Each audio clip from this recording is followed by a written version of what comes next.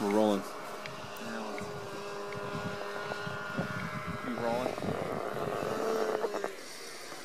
All right, we're up Buck Ridge, north-facing slope, 9,200 feet.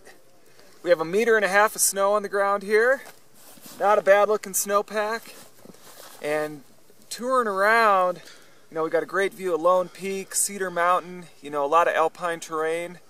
And we're not seeing a single slab avalanche anywhere, which is a great sign.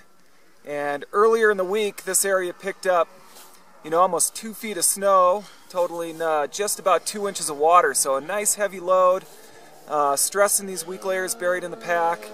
And the fact we're not seeing avalanches is a really good sign.